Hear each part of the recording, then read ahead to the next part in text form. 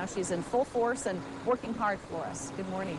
Good morning, Julie. That's right, and she's doing a great job this morning. Part of her technique and training is searching a vehicle. Now, if you think you can hide drugs in your vehicle and Daisy won't find them, think again, because she can find any drugs anywhere. I have Officer Sean James here with me.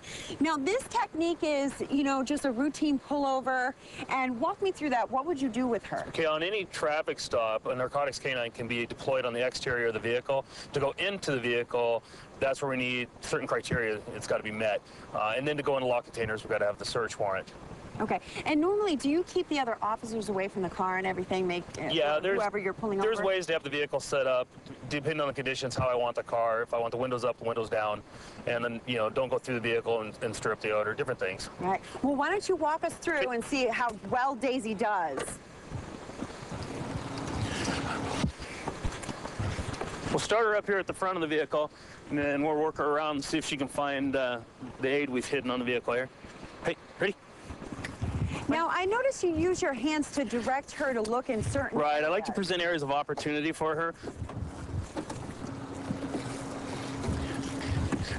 That's her working her way back towards it. Oh, look at that. And once again, she does an amazing job. She can smell the drugs through the car. That's amazing. That keeps, yeah, people try to hide it in the trunk. That's her finding it inside the vehicle.